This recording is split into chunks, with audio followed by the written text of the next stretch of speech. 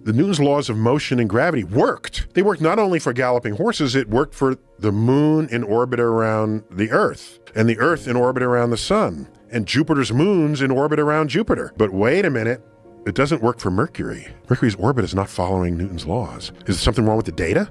Let's check it. Data's correct. Oh my gosh, what's happening? Einstein comes along and says, I have a new understanding of gravity and a new understanding of motion. And it accounts for this weirdness in Mercury's orbit. What was the weirdness? Its shape was not exactly what Newton's laws of gravity would give you. Its shape could only be accounted for when you throw in Einstein's theory of general relativity. Why? Because the sun's gravity is so monstrous and Mercury's orbiting close enough to it that it's being influenced by extra phenomenon going on in the universe that's the product of very high and significant gravity. Newton's laws don't stop working where they used to work. Apollo to the moon used only Newton's laws because Einstein didn't matter at those scales. The moon and Earth and rockets, we're not going fast enough for any of that to matter. But when you start going fast enough, you cannot use Newton's laws. You have to use a deeper understanding.